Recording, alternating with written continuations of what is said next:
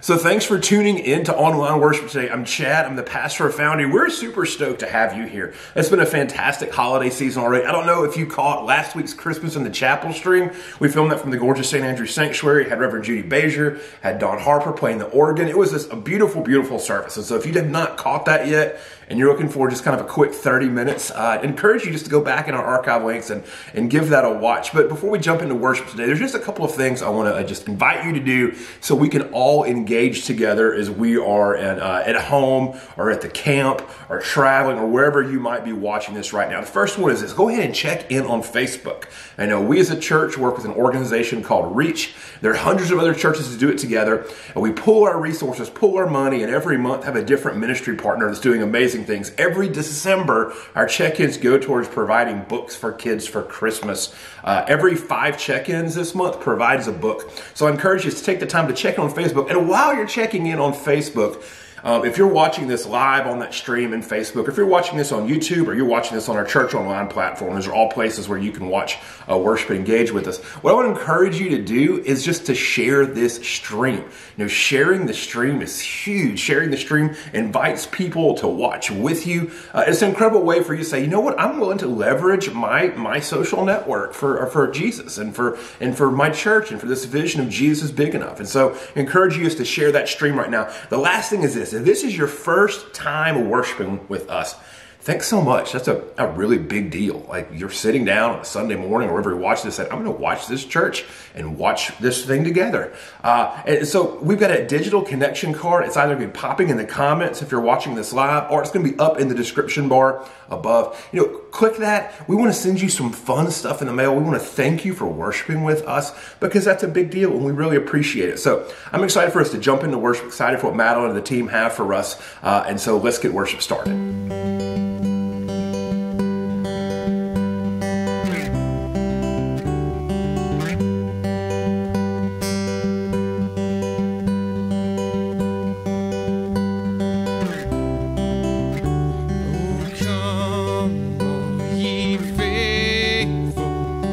Joyful and triumphant, oh come ye to Bethlehem.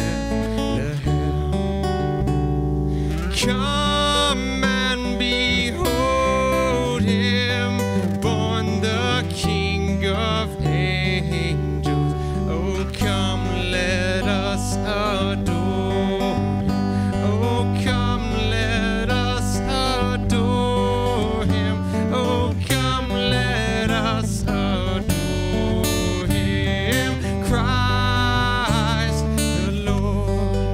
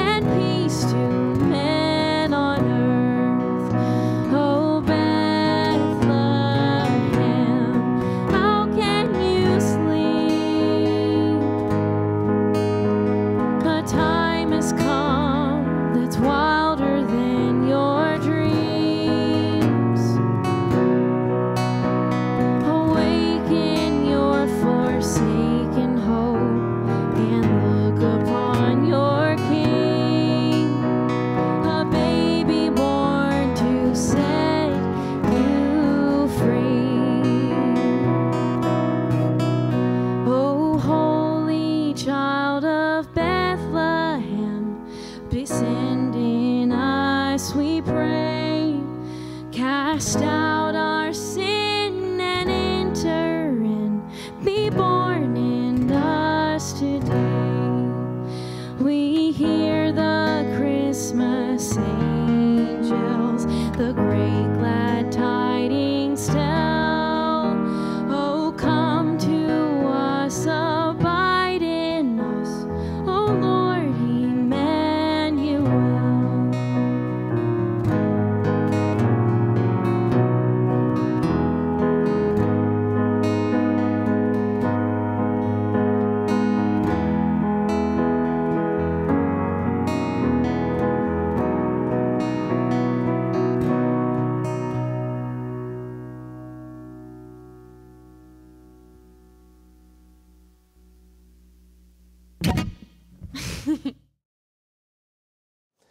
At that time, the Roman Emperor Augustus decreed that a census should be taken throughout the Roman Empire. This was the first census taken with Quirinius was governor of Syria. All returned to their own ancestral towns to register for the census. And because Joseph was a descendant of King David, he had to go to Bethlehem in Judea, David's ancient home. He traveled there from the village of Nazareth in Galilee. He took with him Mary, to whom he was engaged, who was now expecting a child. So thank you for engaging to this point in our online worship this morning. It's fantastic having you. And what I want to talk about right now is just a couple of things. Number one is Christmas Eve and Christmas Eve. So thanks so much for engaging to this point in our online worship service today. A couple of things I want to talk to you about. Number one, the Christmas Eve offering. Now, we'll be taking this up on the 24th. We've heard from some of you physically. We've also heard from you who worship with us digitally but don't live here in the Monroe area. So every single gift that we have that comes in on the 24th, we're going to give to the 2 scouting units that are chartered to the church, Cub Scout Pack and a Boy Scout troop. We believe in this for a couple of reasons. Number one, a lot of us have a strong history of scouting. A lot of the leaders in these scouting units come from Foundry. But second, we realize that this is a way for us to take responsibility for the larger ministry that is under the roof of our church here, because we believe that program provides some very, very essential things to young boys and to young men in our community they might not be able to get elsewhere. We see scouting as an environment where people can experience others, experience relationship, experience change, experience confidence, experience community, all these things that, we just can't help but not be behind. And so on Christmas Eve, that offering is going to be taken up and it's going to go to the 2 units that are chartered to us. The second thing is this, and this is just kind of like the tough piece of it with Foundry going back online only. Your gifts matter always.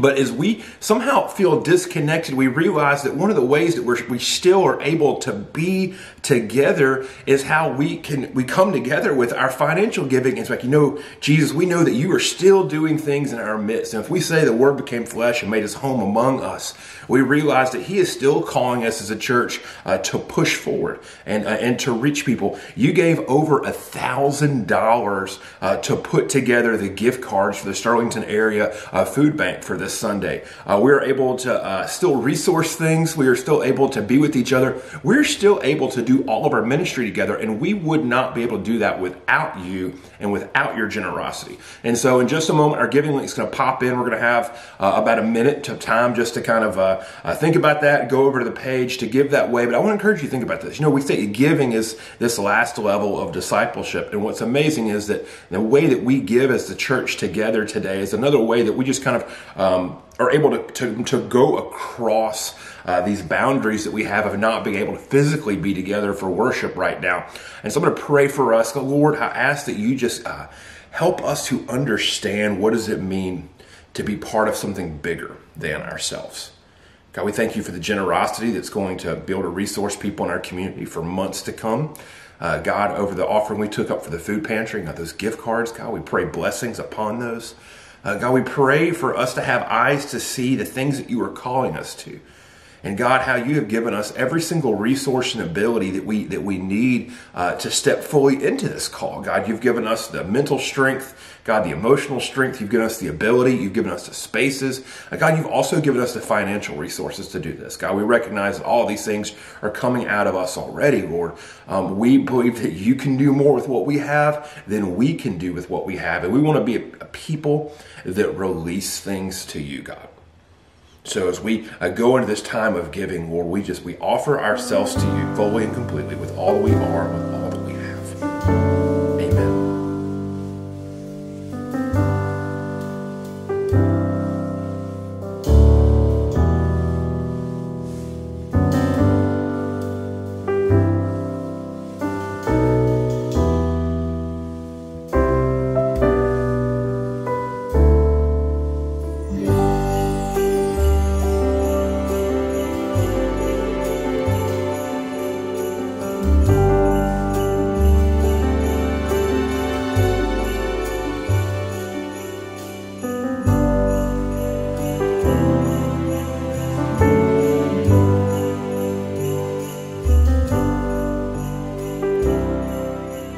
In the last couple of weeks, you might have seen that I've been doing some top 5 lists for the Christmas Advent season. That actually started off as a joke. We were testing my microphone on the first Sunday of the new building, and I had to keep on talking. And after a while, you don't have things to talk about anymore, so I started making top 5 lists. But what's interesting, and every year it seems to be, there's a new Christmas song that people are hating on. And it kind of goes through several things. I'm about to pop in a tweet from a guy named John Acuff about Christmas shoes and how his family has this contest every year about who's the last one to get to hear Christmas shoes. That's one of the ones people hate. There's a distinct, strong argument about Little Drummer Boy among many folks here at Foundry. Madeline and I are on different sides of it. We sang Little Drummer Boy last week. But then there's a new one that I've not seemed to have heard so much ruckus over until this year. But there's a lot of folks that really don't like the song "Mary Did You Know," and I was a little surprised to see this. But it's just interesting, and I was just kind of going through and walking through the comments, and a lot of the people don't like "Mary Did You Know." They're trying to analyze the song lyrics, that sort of a thing. But it really does kind of make you think of something different. And that's what I've been thinking about so much because, this week we read just that story, that kind of classic introduction to the Christmas story from Luke's Gospel. And I think a lot about Mary. Mary's one of those figures, and I talked about this some last week, like we learn a lot about who Mary is in the Magnificat and the way that she shows her thankfulness to God. But I wonder, I'm pretty sure Mary did know. I guess that's one way to put it. But you kind of wrap in this whole idea of I'm about to have my first child. I'm traveling on the road in this whole weird, unique situation with me and Joseph. But then also the fact that I'm carrying this baby that is so much bigger than just this baby. And the questions and the apprehension and that sort of thing that Mary probably had going on. So this Sunday is going to be a little different if you've not caught by now. I'm not going to preach the whole sermon in my truck. But what we're going to do in just a moment is we're going to pop over to a conversation I had this week with 2 people. One with Lindsay Killen, who's our Director of Administration at Foundry. Her and her husband Will just had their second child a few months ago, a little boy named Jack Henry. He's awesome. He's cute. Lindsay brings him to staff meeting. I always want to hold him. And then we're going to have a conversation as well with Crystal Coleman. She's one of our board members, and her husband Clinton are expecting their first daughter, Conley Ray, in the next few months. And so, since I've never had a baby before, and I don't know what that feels like, and I know that a lot of people watching this, all the guys, we've never had babies. So I want to kind of get the perspective from new moms and from that thing as we kind of jump into this conversation about Mary and how we see the Mary story as this example of renormaling. We look at her behaviors and her thoughts. But today what we're really going to talk about is what does it mean to know that something bigger is on the horizon. So we're going to pop into that Zoom conversation. And I'm going to see y'all back in my office. That's where we'll finish things up. That's all I can think. How scary not knowing that you're going to go into labor anytime, but not having any kind of plan. You don't have anywhere to stay. You don't have a doctor. You don't have anybody to help you deliver a baby. You don't have anything. You got Joseph and your donkey. Not only just having a baby, but she's like having the Son of God. Like, can you imagine? So what I'm really kind of thinking about is having people kind of attached to the emotions that Mary might have had. Yeah, and I want to do everything right, and being solely responsible for another life, that's a responsibility that it's very scary. It's very humbling also, you know, that you get to mold and teach and create and it's amazing just watching them grow, you know. It's like, oh, I did all that. Me and Clinton, you know, decided to start trying, right? So I was thinking about that when we started talking about it. I already had, don't get me wrong, it happened faster than I anticipated, so there was still a lot of shock factor. But I mean, from Mary's perspective, having it be a complete surprise, you know, I can't even imagine, because this is a whole new world, a lot of feelings, even when you're, you know, you're ready, even when you've planned it, you know what I mean? But to kind of it be a complete surprise like that, I just personally can't imagine. But so for me, there's been a lot of different feelings, and of course I'm so excited to meet her, and I can't wait to hold her and all the things. But this is a new season. I don't know what it's going to be like to be a mom. I cannot imagine being a mom, you know? So it's there's a lot of anxiety in it, you know, really. Even I prepped for it, I planned for it, I wanted it, but there's still so many emotions that go through your head. Like, I don't know how to do this. This is something I've never done before. How am I gonna be at this mom thing, you know? So it's so exciting, and I can't wait. But on the other hand, there is a part of you who is just like, I'm so nervous about this. And being a boy mom, and knowing the rest of the story also, you know, seeing, you know, she has this boy, and then as a boy mom, I know the rest of the story also, and knowing that this boy is going to be brutally murdered at the end of his story just is heart-wrenching, you know. But knowing all the good that he would do in the world, it's just seeing it from her point of view. There is a proud sadness about the entire thing. Like, can you imagine the pressure? I mean, you know what I mean? Really, you know? And so, but so for me, I mean, I think I do look at it like this has been, I'm trying to figure out how to word it. It's not really easy. This has been something that, you know, most women just like can't wait for. They, you know, this is like the moment you can't wait to be pregnant, can't wait to be a mom. And knowing like now all the things you don't know going into pregnancy, going into like this transition, not only on your body, but you just how it takes like an emotional toll on you. I can't imagine her going through that and it being a complete surprise. And just like the whole thought process behind it does change. Like, looking at the Christmas Story is different this year, in that now that I'm going through what the physical part of it, and the transition of my mind of going from being just me and Clinton to I'm gonna have to take care of this person, like this person's coming into the world that I'm responsible for forever.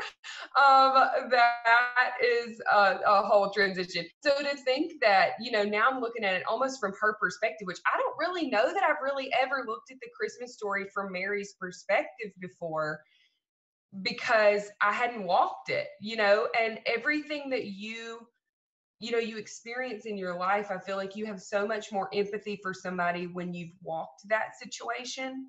And not that I've, you know, don't get me wrong, she still wins, but I'm just saying, like, you know, being pregnant with your first child in general, going through that in this season really does make you think to how that must have been for her, like how much really honored she was, I'm sure, but stressed and anxious she was about it at the same time. You know, that's and then knowing that you have to give birth in a dirty barn. Like, I did want to have more control over my birth plan after thinking about it this way. Yeah. I want to thank Crystal and Lindsay for popping onto that because, like I said, I've never had a baby before. I don't know what this thing of anticipation is like, but what I want us to do is for a moment, just kind of get inside of the mind of what Mary might have been thinking about. We read earlier our main passage for the day, Luke chapter 2, 1 through 5, but I want to read something else to you. And it's a prophecy from a guy named Micah, and I think this might have been one of the things that Mary was thinking about as she rode into Bethlehem, this city that she might not have ever been to before. Bethlehem is just a short journey away from Jerusalem. It's like 5 or 6 miles. In many ways, you could call it like a suburb of Jerusalem. It's further than you'd want to go in one day. But let's pop into this prophecy from Micah. Chapter 5, we will read verses 1 through 5. This is what we read. Mobilize, marshal your troops. The enemy is laying siege to Jerusalem, and they will strike Israel's leader in the face with a rod. But you, O Bethlehem Ephrath, are only a small village among all of the people of Judah, yet a ruler of Israel, whose origin is in the distant past, will come to you on my behalf. The people of Israel will be abandoned to their enemies until the woman in labor gives birth, and then at last his fellow countrymen will return from exile to their own land, and he will stand to lead his flock with the Lord's strength in the majesty of the name of the Lord his God. And there his people will live undisturbed, for he will be highly honored around the world, and he will be the source of peace. So think about this. Micah is kind of funny because Micah is, it's a forgotten prophet. The prophecy in Micah, he was a contemporary of Isaiah. He was there at the same time, but his prophecy is small. It's almost forgotten about, except for he's the person that names Bethlehem as the place that the Messiah will come from. So imagine Mary with all of the other preparation thoughts and stuff that she has going on is now riding into this town. Now imagine she might be thinking back to the visions, to the dreams, to the angelic encounter, to the situation and her with her cousin Elizabeth, all of this, and thinking, is this the story that is coming true? Is this prophecy happening inside of my very womb right now? Just imagine what that looks like. Imagine like that level of preparation going on in her mind. So a couple of things about this prophecy that really help us to understand what might be going on. In verse 5:1, really Micah puts this inside of the version of the story of saying, it can't get any worse. The enemy is at our gates. And then he references some other things that happened. There was a king named Jehoiakim, and it was an embarrassment because he was drug out of Jerusalem while it was being destroyed by the Babylonians. And he was ridiculed in the face of the city defenders that were left. And then they carted him off to Jerusalem. And them saying, what?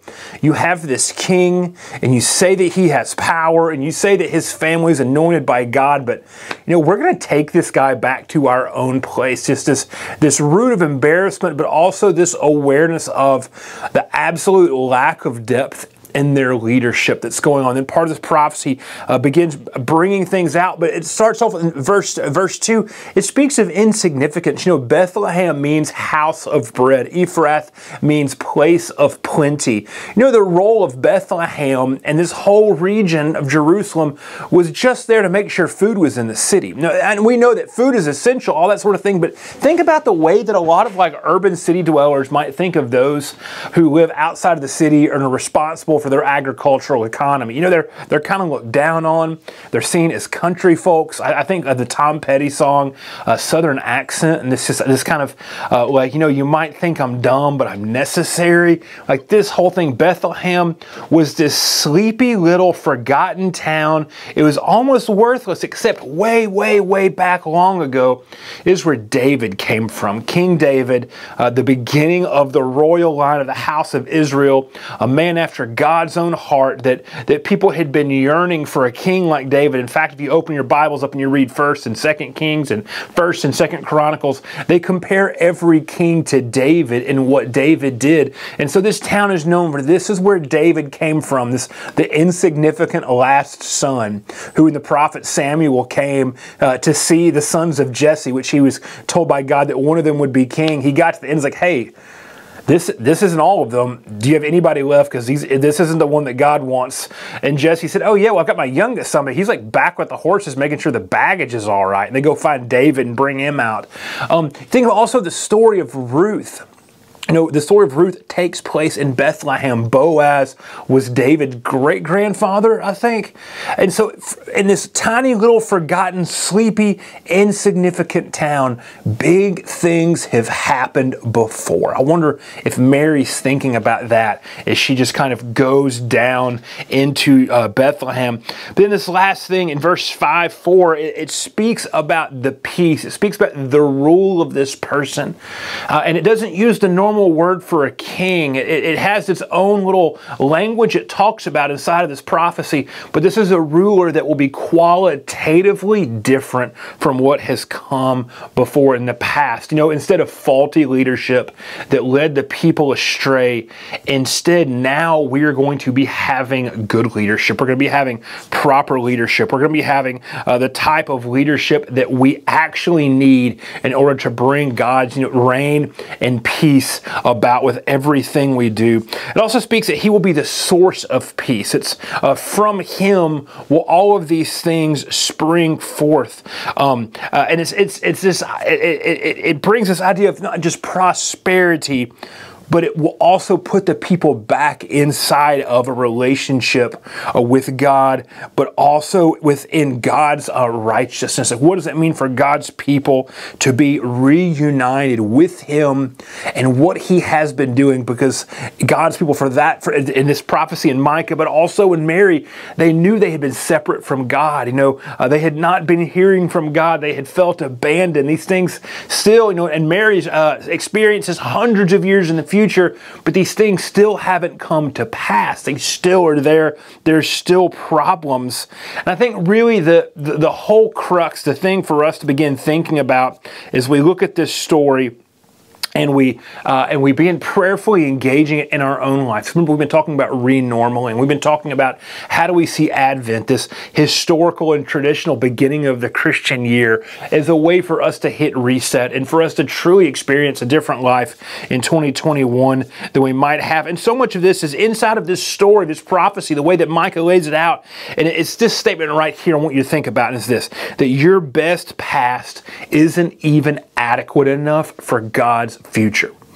Your best past isn't adequate enough for God's future. That we really see this story telling the way that this prophetic Messiah, this ruler, this leader, this king that is riding inside of Mary's belly as they're coming up into the hill country of Judea from Galilee, that this king is inside of her and what's going on in her mind, that your most adequate vision that you have of it's just not even good enough. Like, even everything that we can imagine is just simply not there. Our best past isn't even adequate enough for God's future. And that really just drives us to asking some questions. And like we've done for the last few weeks, I just want to encourage you to go over to myfoundry.life. Now, click on those message notes if you're watching this live. Some dialogue about where to get this should be popping up in the comment bar. But these are some questions I want us to ask ourselves today, but also ask as we engage this whole idea leading up towards Christmas Eve in just a few days. But this first one is this: how do we step into an envisioned future with the reality that Jesus Christ has given us? We know these things. We know He loves us. We know that He died for us. We know all of the truths and the promises of Scripture. What does it mean for us to own them in a different way that leads us to a different experience with Him? What do we need to just go ahead and call out the bankrupt practices we have in our life? I'm really bad at email. And ever since Gmail came out over 10 years ago, you don't have to worry about your inbox size anymore. And so I had this horrible habit of, I will look at emails, I will check them, I will most likely respond to them, but I'll just leave them sitting in my inbox. And every few months, I'll get to the point where my inbox has hundreds, if not over 1,000 emails just sitting right there. And only like 10% of them matter. And so what I have to do is I have to declare email bankruptcy. I know that I've engaged with stuff at the level I kind of need to, but in order to clear my headspace to move forward, and it's kind of like this productivity hack I found in my own life, I just select all, archive all. I know if I need them in the future, I can find them in the archives. The search function's there, but I will declare email bankruptcy and I'll say, you know what, this just no longer is adequate enough for me to work out of. I need to clear my head. I need to clear my to-do list. I need to clear the way that I am seeing what my daily routine needs to look like. So I declare email bankruptcy. You know, I'm doing my best inside of this. I've responded to things for the most part in the ways that I need to, but it's just gotten sloppy. It's no longer working because it's crowded and cloudy and just I have to delete them all. You know, what are the practices that we have in our life where we just need to declare just bankruptcy of saying, you know what? I've been trying to do that for years and it just doesn't do anything. It doesn't fix anything. Or this is a behavior that I always fall back into. And you know what? It never actually makes anything better. I just see myself, it's a sloppy, it's a lazy practice. No, these are the things that I just say, this is not going to propel me into this envisioned future that Jesus has for me. I'm gonna ditch that. I'm gonna get rid of it. And the second thing is this, that our best past is not adequate enough for God's future. We've said that already, but I want us to think about that a little bit. You know, how have we forced Jesus to settle in our life? And a lot of this just goes back to the age-old thing saying, oh, well, God, I want to do things my way. Let me do things my way. Hey, let me take care of this. You know, I want to do this on my own. Where, you know, Jesus loves us. We know Jesus is never going to abandon us. But how have we just locked him into our jankiness because we're forcing him to settle? We're forcing him to deal with our inadequate lives and response and ideas and visions. You know, our king has been taken outside of the city gates, had his pants pulled down and gotten whooped in front of everybody. He's gotten embarrassed and ridiculed and carted off, but we're still trying to claim to that king and say, oh, we just need him to come back. We just need him to come back. You know, what are the practices in life that actually just have embarrassed us? The ways that we've acted, the ways that we've behaved, and us saying, you know what, I'm going to finally realize that those things are just not going to move me forward. And the last thing is this. How can we be riding into Bethlehem with this prophecy in mind as we prepare for Christmas Eve? And I've got a wild Christmas Eve message. I told Madeline about it and she's like, are you seriously going to do that, Chad?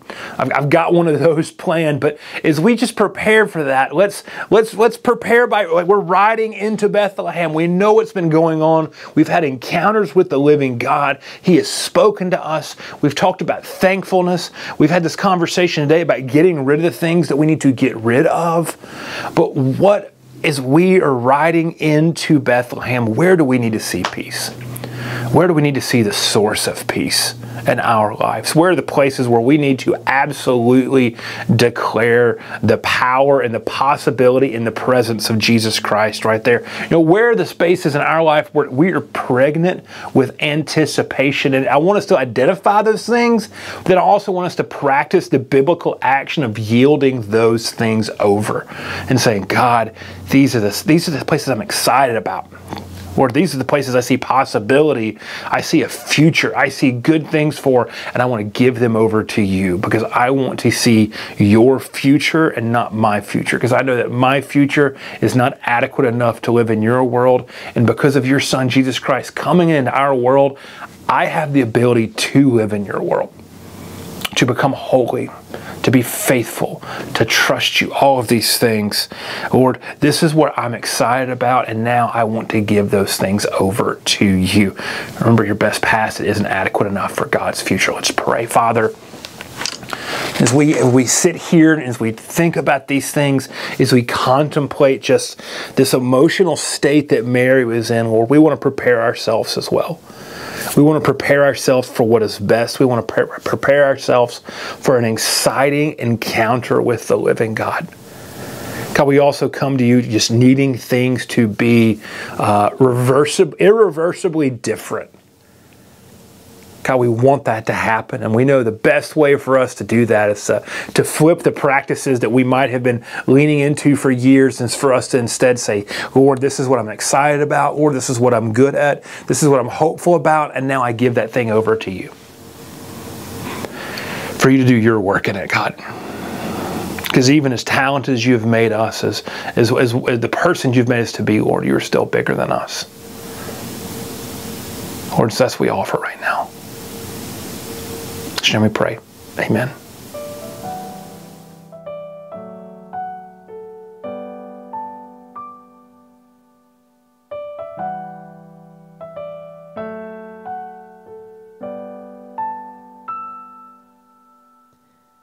You could have come like a mighty storm, with all the strength of a hurricane. You could have come like a forest fire, with the power of heaven in your flame. But you came like a winter snow, quiet, soft, and slow, falling from the sky in night to the earth below.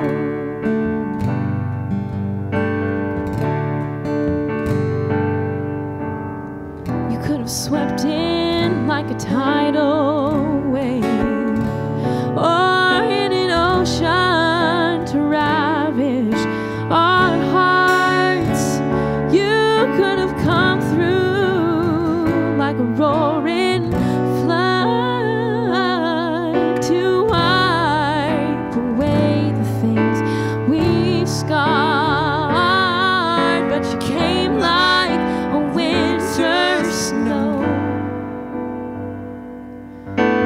quiet, soft, and slow,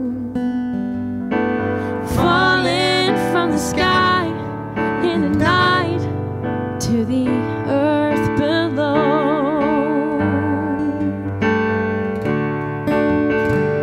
Oh no, your voice wasn't in a bush burning.